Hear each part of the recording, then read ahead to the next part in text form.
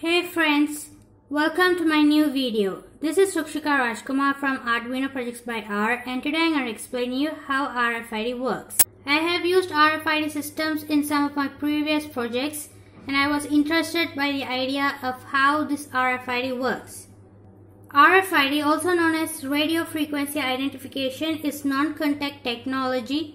The reader contains an antenna coil and it generates high frequency electromagnetic field when the current flows through it.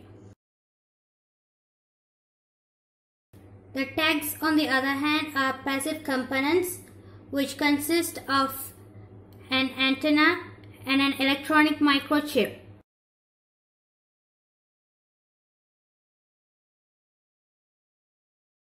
The RFID tags are passive because they do not have a battery and the energy is transmitted from the reader. The antenna in the RFID tag receives and transmits a signal, and the microchip usually stores around 1 kilobyte of data.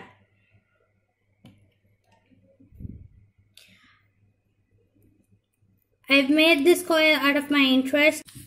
This coil denotes the antenna in the tag and this LED denotes the microchip.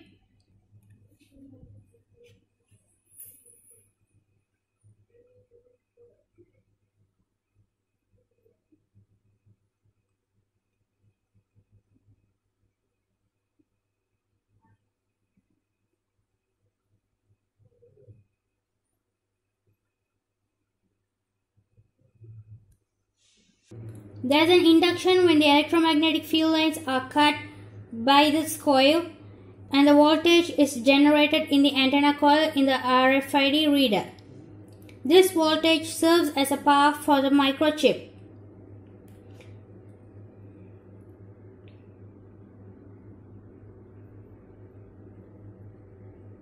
To learn more about how RFID works, please visit my blog. The link is provided in the description below. Thanks for watching.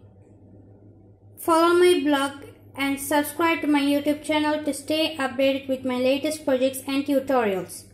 Don't forget to comment, like and share.